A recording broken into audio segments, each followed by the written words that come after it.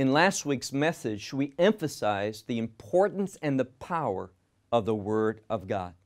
But one thing we saw is this: even though the Word of God is full of power, Në mesazhin e javës së kaluar, e vumë theksin tek rëndësia dhe fuqia e fjalës së Perëndisë. Por një nga gjërat që pamë ishte kjo: megjithëse fjala e Perëndisë është plot fuqi, kjo fuqi nuk do të ketë asnjë ndikim në jetën tuaj, nuk do t'ju bekoj, nuk do t'ju ndihmoj, nuk do t'ju ngushëlloj, nëse nuk e dini se si ta përdorni atë në mënyrën e duhur.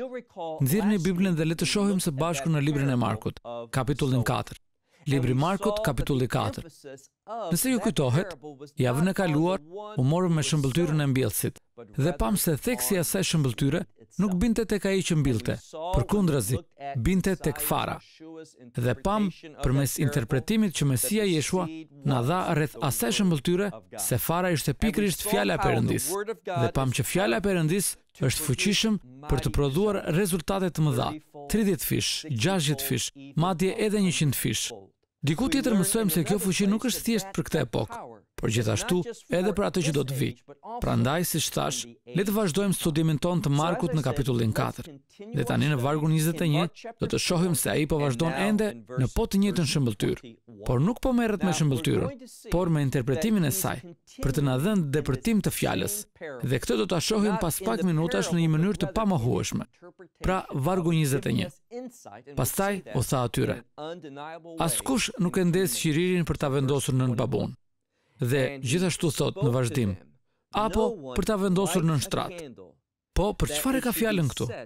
Tani, qiriri është një burim drite, dhe në Shkrim ne zbulojmë se drita ka dy mesazhe parësore për ne, ose le të themi dy domethënie simbolike. E para është zbulesa, dhe padyshim e dim se në fjalën e Perëndisë kemi zbulesë. Zbulesë që ne nuk mund ta gjejmë askund tjetër, zbulesë tek e cila jemi krejtësisht të varur, veçanërisht nëse kemi sadopak interes rreth mbretërisë së Perëndisë. Dhe do të shohim në mënyrë të pamohueshme që ekziston një marrëdhënie e pandarë mes fjalës së Perëndisë dhe mbretërisë. Tani, gjëja tjetër që shohim është që fjala e Perëndisë jo vetëm që shihet këtu si dritë, që ka të bëjë me zbulesën, por gjithashtu fjala e Perëndisë është dritë për shkak të lavdisë së Perëndisë. Dhe kjo është ajo për të cilën jemi thirrur. We're going to see in an undeniable way that there is an inherent relationship between the Word of God and the kingdom. Now, the next thing that we see is that not only is the Word of God seen here as light, having to do with revelation, but also the Word of God is light because of the glory of God. And that is what we're called to do. We've mentioned earlier of the importance of understanding se sa e rëndësishme është të kuptojmë të gjithë Tanakën, pra të gjithë Dhjetën e Vjetër. Këtë javë, pra në kohën që po regjistrohet ky mesazh, në çdo sinagogë ne do të lexojmë një pasazh nga libri Zanafillës dhe do të vijmë aty.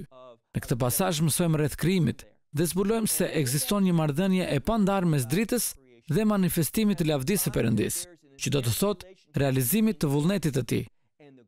Dhe pikërisht kjo është ajo që po na udhëzon ky pasazh që po shohim.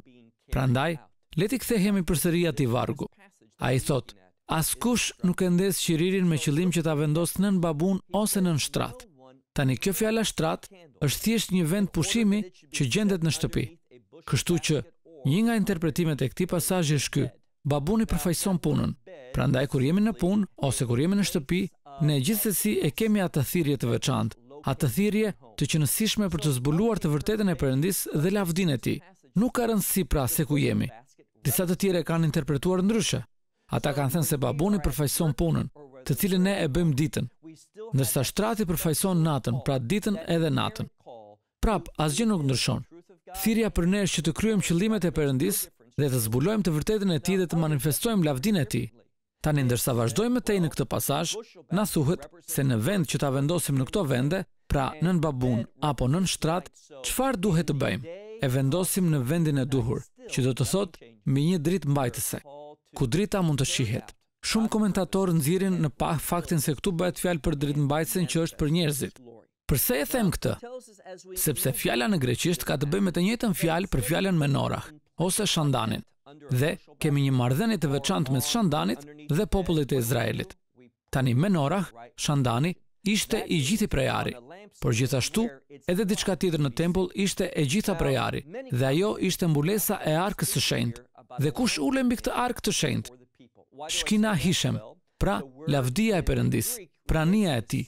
Prandaj, kur njerëzit vështronin shandanin, ekzistonte një marrëdhënie sipas rabinëve, një marrëdhënie mes menorahs dhe kaporetit, pra mbulesës së arkës.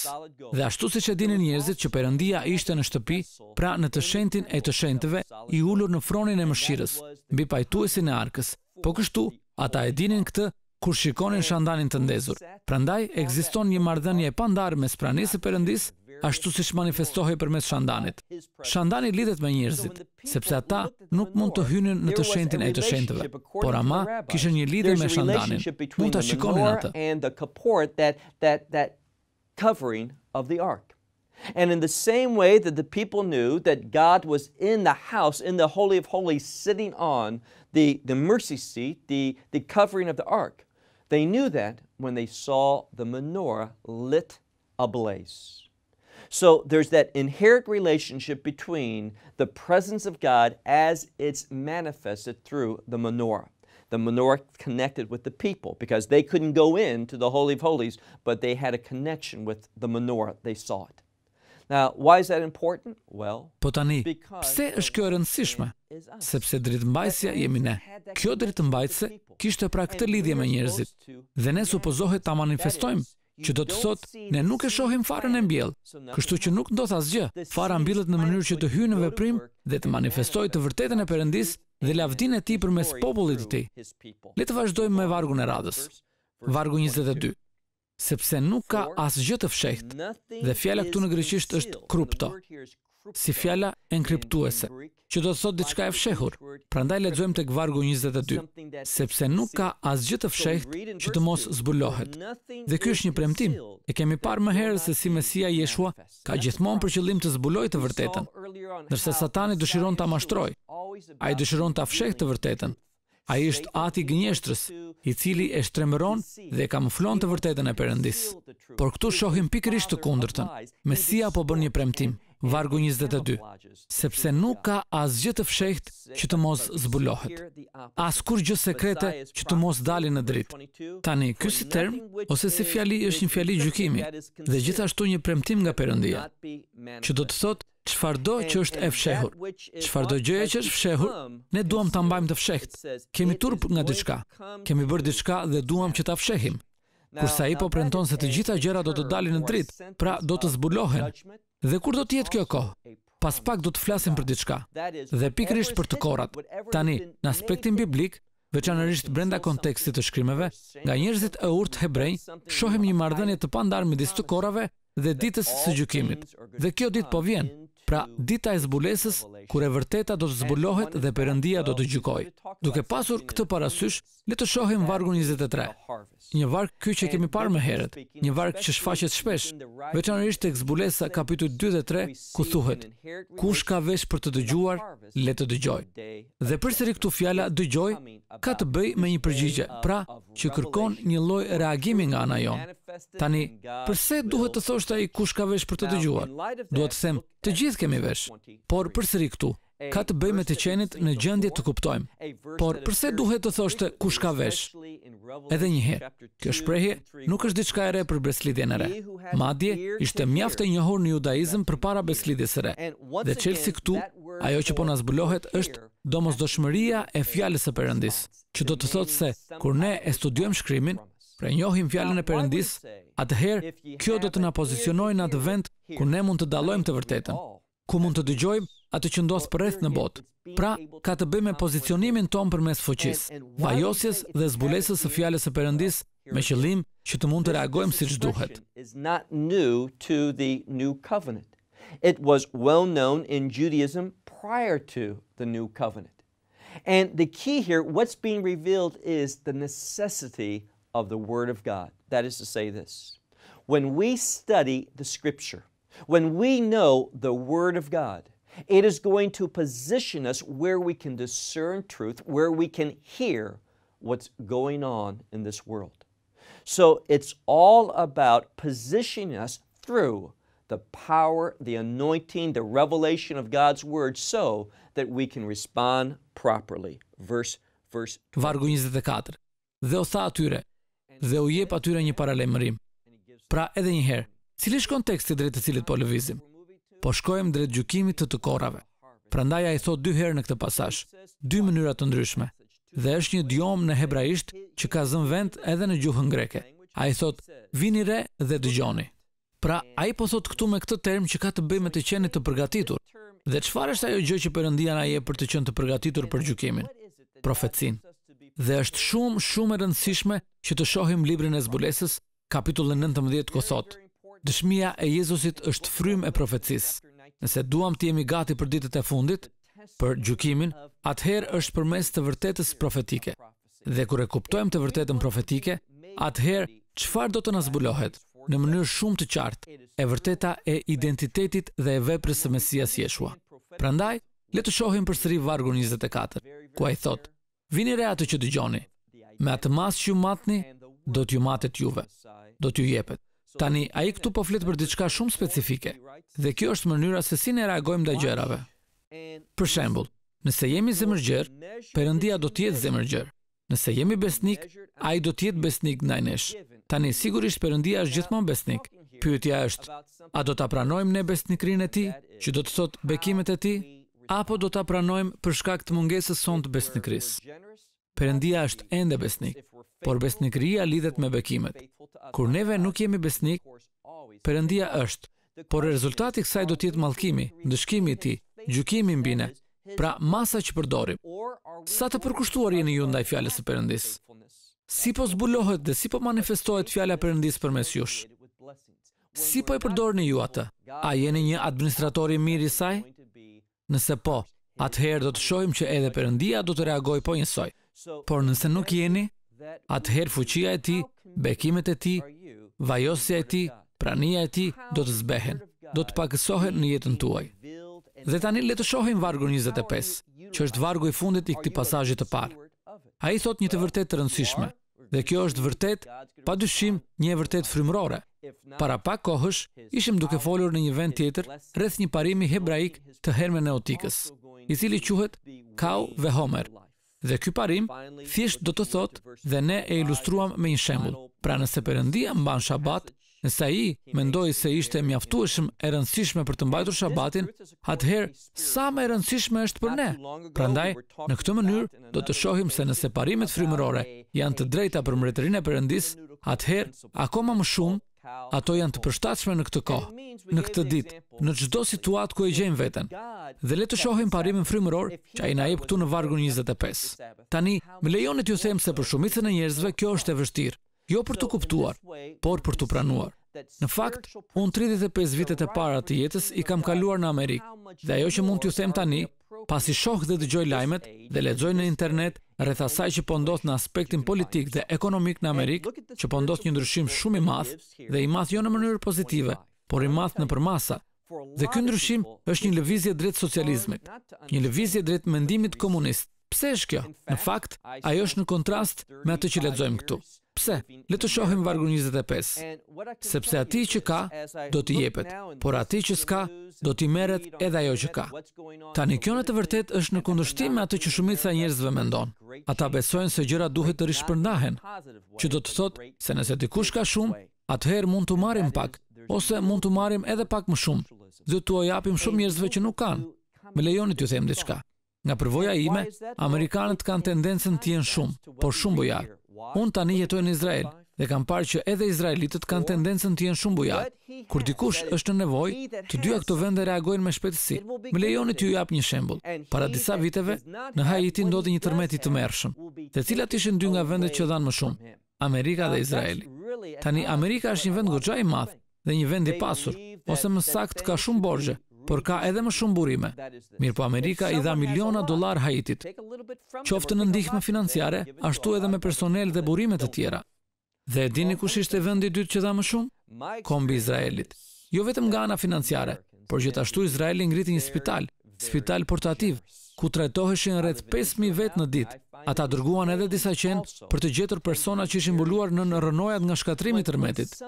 Pra, Izraeli bëri shumë. Both countries are quick to respond. Let me give you an example. Not too many years ago, there was that awful earthquake in Haiti. And what two countries gave the most? America and Israel. Now, America is a large country, a wealthy country, or has a lot of debt, but has a lot of resources as well. But America gave millions to Haiti, both in financial help, but also in personnel and other resources. You know who was number 2 in giving? The nation of Israel. Not just financially, but also Israel set up a hospital, a mobile hospital, that treated 5,000 people a day at that hospital. They sent animals, canines, to find those who were covered under the rubble, the destruction. Israel did much. Let me ask you a question. Por më lejoni të pyes, çfarë bën vendet muslimane? Egjipti për shembull, është 10 herë më i madh se Izraeli. Po çfarë bëri? Çfarë bëri Arabia Saudite? Çfarë bëri Turqia? Çfarë bën këto vende muslimane për popullin e Haitit? Dhe disa prej këtyre vendeve muslimane janë shumë të pasura. Ato bën pikërisht asgjë. Prandaj duhet të kuptojmë këtu se nuk po flet rreth të mos qenit bujar, të mos qenit të interesuar, të mos ndihmojmë të tjerët, por po na mëson një parim, që do të thotë se kur dikush punon fort dhe merr, atëherë ai do të marrë akoma më shumë. Dashur Zoti, ky person të jetë një administrator i mirë i asaj që merr dhe të bekojë të tjerët, por nuk do të thotë që dikush është i suksesshëm dhe t'ia marrim atij me forcë dhe t'ua japim të tjerëve që shpesh herë thjesht janë tepër dembel ose tepër të pamotivuar për të bërë atë që është e nevojshme për të siguruar. Çfarë na thot Shkrimi? Nëse dikush nuk do të punoj, as të mos haj. Dhe sot në Amerikë, 1 në 6 vet, pra 1 në 6 persona merr një lloj asistence për ushqime. Pra, ndihma ushqimore nga njerëzit që janë aty, dhe kjo nuk mund të vazhdojë. Dhe nuk duhet të jetë habi për ne, sepse dim në aspektin profetik që në ditët e fundit nuk do të flitet rreth Amerikës. Atëherë, le të vazhdojmë tej në vargun 26, ku shohim se kemi një theksim mes fjalës, pra farës dhe kujt, mbretërisë. Dhe në këto 2 pasazhe që do të shqyrtojmë, do të shohim se pikërisht theksi bie tek mbretëria e Perëndisë. Vargu 26. Dhe tha: mbretëria e Perëndisë është si një njeri që hedh farën në dhe natën dhe ditën, ndërsa i fle dhe çohet. Zakonisht ne flasim për ditën dhe natën, por këtu kemi mendësinë hebraike, njësoj siç thuhet tek libri i Zanafillës. Dhe erdhi mbrëmja dhe erdhi mëngjesi, një ditë. Po ashtu është edhe këtu. Nata përmendet e para. Le ta shohim përsëri. Çfarë duhet të themi në lidhje me mbretërinë e Perëndisë? Që është si një njeri që hedh farën në dhe natën dhe ditën, ndërsa i fle dhe çohet. Dhe çfarë ndodh? Fara mbin dhe rritet. Dhe çfarë? Pa e ditur ai se si. Për çfarë bëhet fjalë këtu? Për mbretërinë e Perëndisë. Dhe ajo që dua të shohim është kjo. Ne nuk e kuptojmë përmes mënyrave të natyrshme se si po e ndikon mbretëria e Perëndisë këtë botë. Në të njëjtën mënyrë që ne mbjellim një farë dhe duam që ajo të rritet. Çfarë duam për të? Që të jetojë. Por çfarë ndodh? Ajo farë vdes. Por është e vërtetë, vdekja që e ndryshon atë, fillon të arrisë dhe të bëhet diçka krejtësisht ndryshe. Dhe kjo është arsyeja sepse në aspektin profetik Mesia foli për këto gjëra. Në fakt, të gjithë profetët folën që në ditët e fundit gjërat do të përkeqësoheshin, shumë më keq, por në fund do të ketë një ndryshim drastik. Kur do të vijë kjo? Kur të jetë e korra. Dhe kjo e korr do të sjellë një ndryshim. Dhe çfarë është ky ndryshim? Mbretëria e Perëndisë. Prandaj, le ta shohim edhe një herë atë varg, i cili mbyllet këtu në vargun 27. Pa e ditur ai se si. That it changes, it begins to grow and becomes something totally different. And that's why prophetically, Messiah talked about this, all the prophets did, that in the last days, things are going to get worse, much worse. But in the end, there's going to be a drastic change. When is that going to come? The harvest. And that harvest is going to bring about a change, and that change is what? The kingdom of God. So look again at that same verse. It concludes here, verse 27, but no one knows how. Verse 28. Vargu 28. Tani fjala e parë në vargun 28, le të mësojmë një fjalë në greqisht sot. Është fjala që lexojmë këtu, oti mati. Çfarë do të thotë? Automatikisht. Pra thuhet këtu që gjërat ndodhin automatikisht, ose fjalë për fjalë do të thotë vetvetiu. Pasi mbillet e vërteta e mbretërisë në këtë botë, atëherë ajo do të lëviz vetvetiu, sigurisht me anë të dorës së Perëndisë. Kështu që lexojmë, vetvetiu dhe o prodhon frytin. Dhe shohim një proces, më parë kërcellin, pastaj kallirin dhe më në fund kallirin plot me kokra. Pra shohim një model, këtë proces. Dhe kur fruti piqet, tani në këto vargjet në vijim do të shohim se kemi një theksim të fjalës hotan në greqisht, që do të thotë kurdoherë. Pse kurdoherë? Tani Perëndia i di të gjitha. Perëndia e di me saktësi ditën kur Mesia do të rikthehet. Ai e di me saktësi se kur do të themelohet mbretëria. Ai e di këtë, por ka edhe shumë ndryshorë që varen nga ne. Tani, ka njerëz që kanë vështirësi me këtë gjë, sepse thonë, por nëse Perëndia është sovran, por tek Mateo 23 kemi Mesian që vajton mbi Jeruzalemin dhe thotë, sa herë kam dashur ti mbledh bitë tu ashtu siç i mbledh kloçka zogjtë vet nën krah, por ju nuk deshët. Ka shembuj pafund. Asgjë nuk është surprizë nga Perëndia, por kurdoherë varet nga ne. Ne mund të sjellim një ndryshim. Lutjet tona mund të bëjnë diferencën. Asnjë nga këto gjëra nuk e kapin Perëndinë në befasi. Gjithçka është pjesë e planit të Tij. Mirëpo lutjet tona, veprimet tona sjellin realisht ndryshim. Our prayers can make a change. None of this takes God by surprise. It's all part of His will, but our prayers, our actions does bring about a change. Look at verse 29. Shikoni tani vargun 29. Dhe kurdoherë që fryti piqet, çfarë ndodh? Gjejmë këtë fjalë në greqisht, ethos. Pra menjëherë, kurdoherë që fryti piqet, kurdoherë që mbretëria është gati, çfarë ndodh? Menjëherë ai dërgon draprin, sepse erdhi koha e korrjes. Pra, po presim për të korrat. Ai në fakt po pret. Dhe kur të vi koha, çfarë ndodh? E korra pra, që vjen përmes atij që dërgohet me drapër, dhe nëse doni të dini më shumë rreth kësaj, mund të lexoni tek libri i zbulesës, ku shohim po të njëjtin ilustrim edhe atje. Le të vazhdojmë tej në vargun 30 dhe tha: "Mese ta krahasojmë mbretërinë e Perëndisë." Dhe këtu përsëri kemi po atë theksim që i bëhet vazhdimisht mbretërisë së Perëndisë. Me çfarë u krahasua? Me çfarë shëmbulltyre ta paraqesim? Pra ai po përpiqet të na mësojë. Dhe shohim këtu vazhdimisht që theksi bie tek ne që të kuptojmë të vërtetën e mbretërisë. Vargu 31. Shembulli i parë që ai jep këtu, që është edhe shembulli ynë i fundit për sot, ku ai shkruan: "Ajo i ngjan farës së sinapit, që kur është mbjellë në dhe, është më e vogla nga të gjithë farërat që janë mbi dhe." Tani çfarë po thot ai këtu? Kjo farë e sinapit, pra, nga perspektiva jon, duket kaq e parëndësishme, kaq e vogël. E megjithatë, nga të gjitha bimët dhe shkurret dhe kaçubet që mbillen në një kopsht, pikërisht fara e sinapit rritet në lartësinë më të madhe dhe ka edhe një qëllim tjetër. Prandaj ajo që ne shohim mund ta përçmojmë, mund të mos i kushtojmë as pak rëndësi, por çfarë dim ne? Ajo do të ketë ndikim më të madh. Dhe kjo thjesht na thot se ne nuk mund të shohim gjërat nga pikpamja jon, nga perspektiva jon, dhe të jemi të aftë të parashikojmë se çfarë do të bëjë Perëndia me të.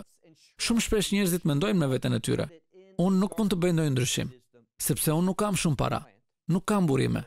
Po të jetë ndonjë si puna e Warren Buffett, Bill Gates, pra një prej këtyre të pasurve, nëse ata do të bënin diçka, atëherë do të kishte një goxha, nga e dini ju. A nuk thot Shkrimi, me Perëndinë gjithçka është e mundur? Think of any significance whatsoever to it, but what do we know? It's going to have the greatest effect. And it just tells us that we can't look at things from our vantage point, from our perspective, and be able to anticipate what God's going to do with it. So oftentimes people think, well, I can't really make a change. I don't have a lot of money. I don't have a lot of resources. If someone like William Buffett, Bill Gates, those wealthy people, they did something, it would have a great. How do you know that? Does not the scripture say, with God, all things are possible? So, prandaj çfarë lexojmë këtu? Le të shohim vargun 32. Dhe kurdoherë, përsëri këtu kjo fjalë, e shohim vazhdimisht. Dhe kurdoherë që ajo mbyllet, çfarë bën? Rritet. Nuk thot këtu ndonjëherë, por kurdoherë që ne mbyllim fjalën e Perëndisë, ka një reagim. Ajo del lart, mbin. Un kam pas punuar me shërbimet financiare më parë. Shihja bursën që ulej dhe ngrihej. Kurse mbretëria e Perëndisë, fjala e Perëndisë, pasi ta kemi mbjell, pasi të kemi investuar në të, ajo gjithmonë ngrihet, rritet. Vargu 32. Dhe kurdoherë që mbillet, rritet edhe bëhet më e madhe se të gjitha barishtet, dhe shkurret dhe kaçubet, dhe lëshon. Çfarë? Degë të mëdha. Degë aq të mëdha sa që është më e madhe se çdo gjë tjetër. Pra, lëshon këto degë kaq të mëdha. Dhe cili është rezultati?